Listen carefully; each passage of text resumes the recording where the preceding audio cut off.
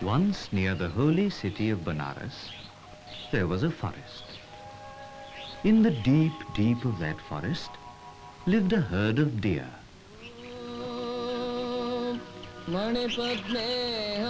Their leader was the Banyan Deer. He was very beautiful. Stars fell from his dark eyes, gold from his skin. He was kind and just, someone you could always trust. His herd had nothing to fear.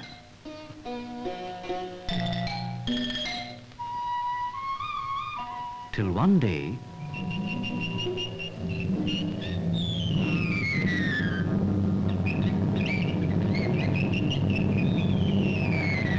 there came a deer with news, bad news. The king and his men were coming to hunt them. The Banyan Deer remembered to warn his friend the Branch Deer and his herd. Run, friends, run for your lives. The king and his men are on the hunt.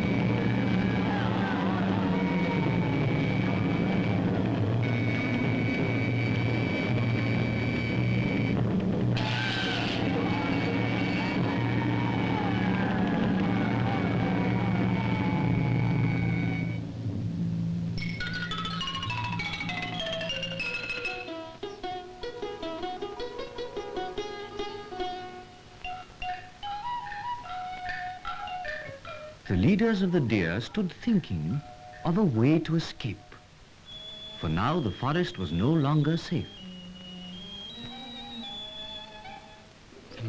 In the outer forest, the king's men also stood and talked of ways by which they could escape from this daily task, this waste of time, this neglect of their work. They thought of a plan. They would make a park. A beautiful forest park, ringed with a strong wooden fence.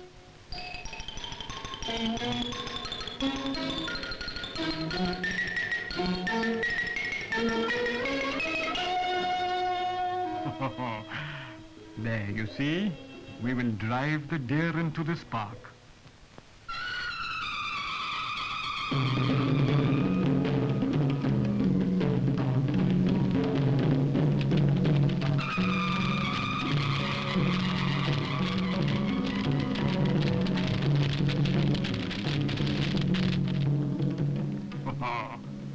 See how easy it was? Now we can hunt them without so much trouble. Let's go, tell the king. They called the king. The king was pleased. I need not hunt the deer anymore, he said. I can hunt the tigers in the forest instead. Then he saw the captive leaders. They were so beautiful. No one shall kill these, the king commanded. Set them free. One of the herd is all I need for my table. But his men were not good hunters.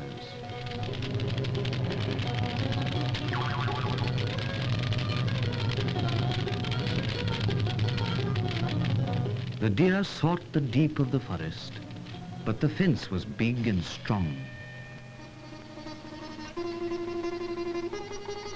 The little one's father tried to protect him, but the arrow hit him instead.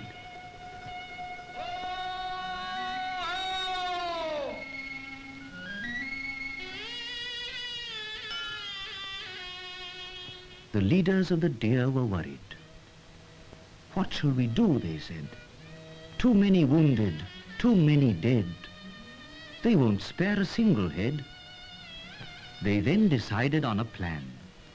Each day, in turn, one deer would give himself up, willingly, to save the others from harm. To this they all agreed. Next morning the hunters came. The park seemed strangely empty. But what was this? A deer giving himself up willingly? The men were amazed. They went to tell the king. The king was amazed. The cook was delighted. And so it went on.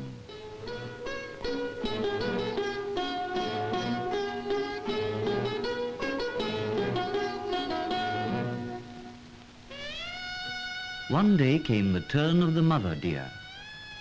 Her little one was so young. The mother was filled with sadness.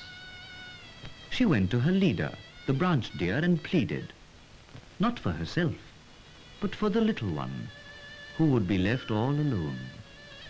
But he refused. "It is your turn. You must go," he said.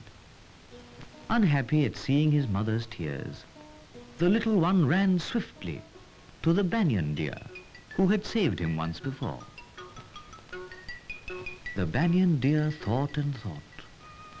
Come what may, he would find a way to save the mother and child. Take your little one. Don't be afraid. So away they went, wild and happy.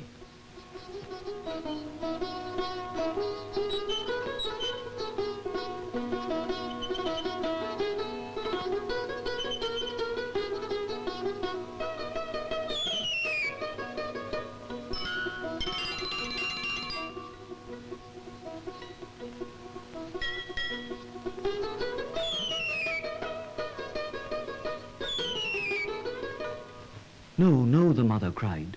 "Can it be true?" For proud and beautiful as he was, wise and noble as he was, the banyan deer had placed his head on the block. But it was too late. The men had come.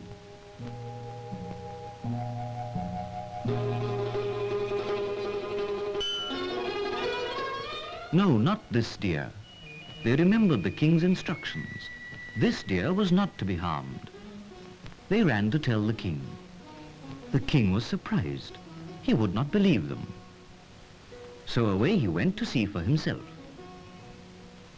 "Why this?" asked the king. "I have given you your life." The banyan deer replied, "O noble king, I could not part a mother from her child. Someone had to give a life, so why not I?" The great king was ashamed. "I shall no longer kill," he said, "but seek the ways of peace. And this you have taught me, O banyan deer, so noble and so wise."